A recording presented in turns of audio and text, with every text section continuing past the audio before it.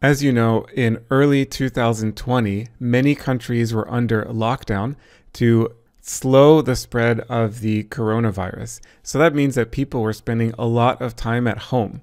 So I'm going to do some research and I'm going to test the hypothesis that people gained a little bit of weight when they were home for weeks and weeks on end. So that is my alternative hypothesis, that people weigh more after the quarantine ends versus when the quarantine just started. And then the null hypothesis is that people's weight doesn't change at all from before compared to after the lockdown.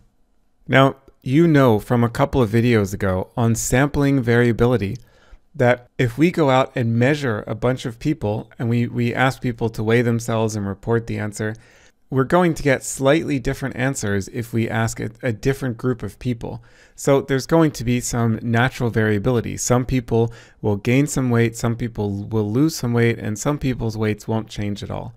Now, that's true, that sampling variability is true regardless of whether the null hypothesis is true or whether the alternative hypothesis is true. So how can we distinguish between them?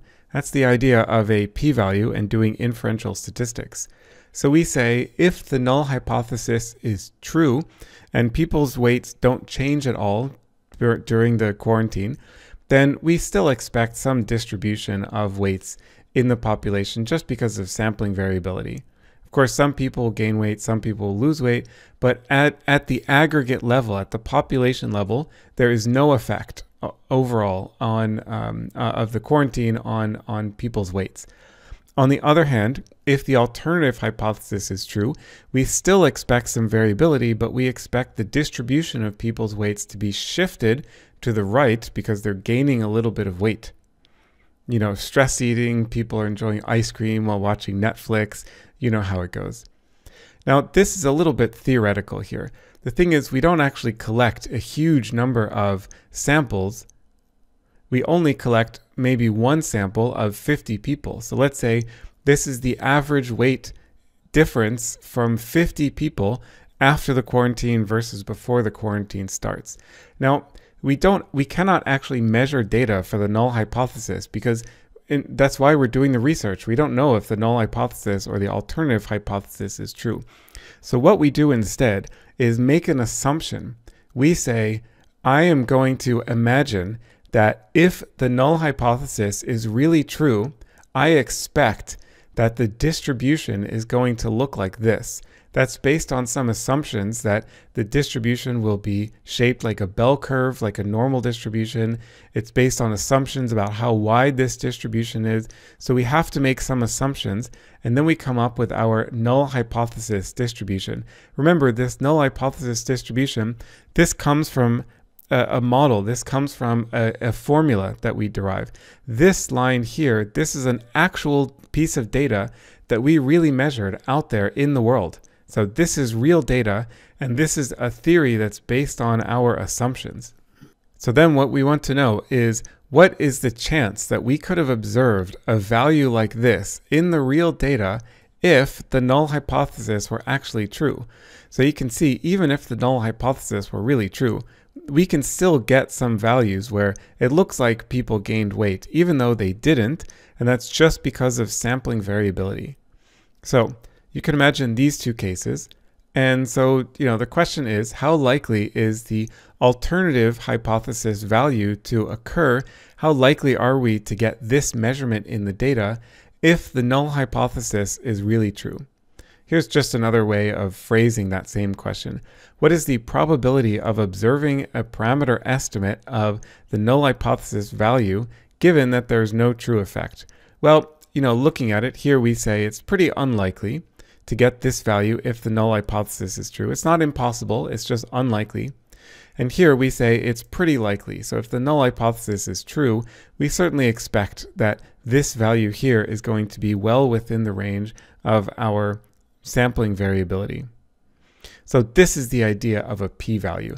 A p-value is the probability that we observed a value that we actually got in our data if the null hypothesis is really true.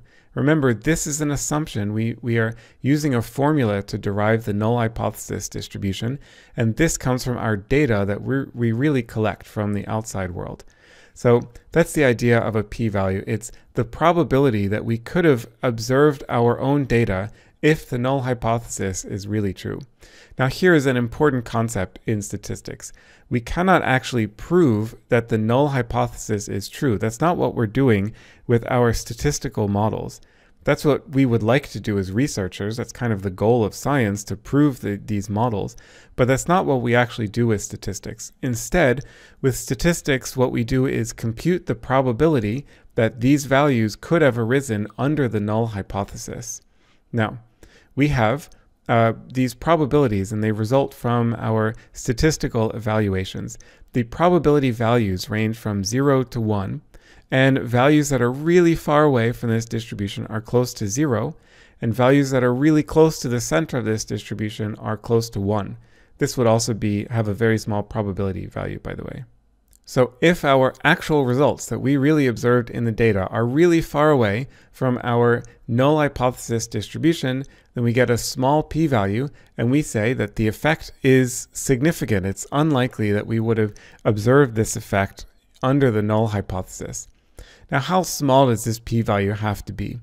Well, that's what's given to us by this thing called the significance threshold. So if the p-value is smaller than the significance threshold, then we call the finding statistically significant. So that would be here. This finding is the value of the finding is greater than the significance threshold, so the probability is smaller than the significance threshold p-value, and then we say that it's statistically significant.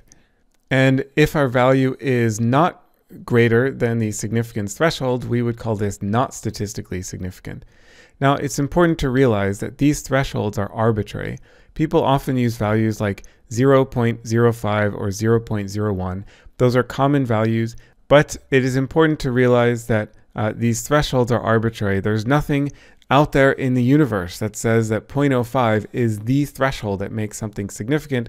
We as humans, we as scientists and statisticians and data analysts, we have collectively decided that these thresholds are reasonable, although we accept that they are not perfect.